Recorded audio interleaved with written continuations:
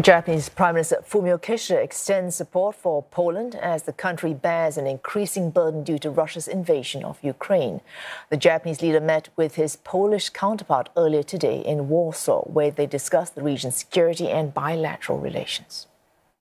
私自身、昨日ウクライナを訪問し、ゼレンスキー大統領に対して、直接日本、そして G7 としてのウクライナへのこの揺るぎない連帯をお伝えいたしました。日本は今年の G7 議長国としてポーランドとも連携しながら国際社会が結束してウクライナをしっかり支えていくようリーダーシップを発揮していきたいと考えています。The Japanese leader also held talks with President Andrzej Duda after his surprise visit to Kyiv. Poland has been supplying military, humanitarian and political support to Ukraine to repel Russian forces since the invasion more than a year ago.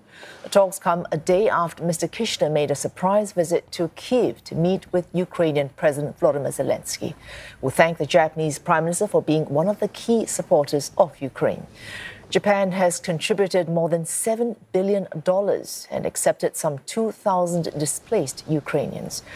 Meanwhile, Ukraine will be getting more financial support, this time from the International Monetary Fund. It's the first time the institution has agreed to lend to a nation at war in its 77-year history. The 4-year financing package worth more than $15 billion will be one of the largest for Ukraine since Russia's invasion. The IMF board are likely to approve the payout in the coming weeks.